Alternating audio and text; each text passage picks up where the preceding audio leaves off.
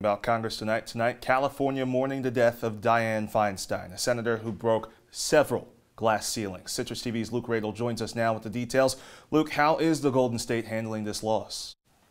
Chile, many in California are sad to hear the news tonight that the oldest sitting senator has died at the age of 90. California's Dianne Feinstein is being remembered tonight as a trailblazer.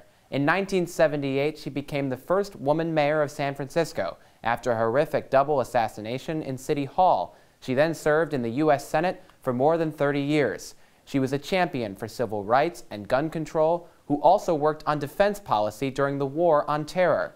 In 2014, as chairwoman of the Senate Intelligence Committee, she oversaw a shocking report with details of the CIA's practices for detaining terror suspects at secret prisons and torturing them.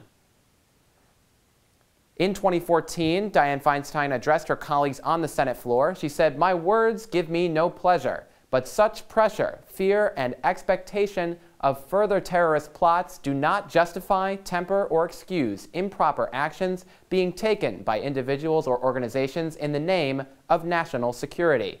In her final years, concerns about her health began wide speculation about her eventual retirement.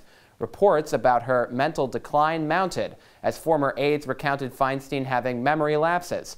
Democrats expressed concern about someone in that condition serving on several high-profile and influential Senate committees.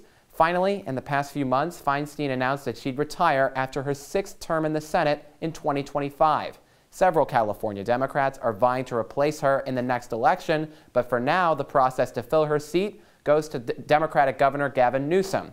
It is unclear at this hour who he will select to replace her, while her colleagues in the Senate and Washington mourn her loss. Guys?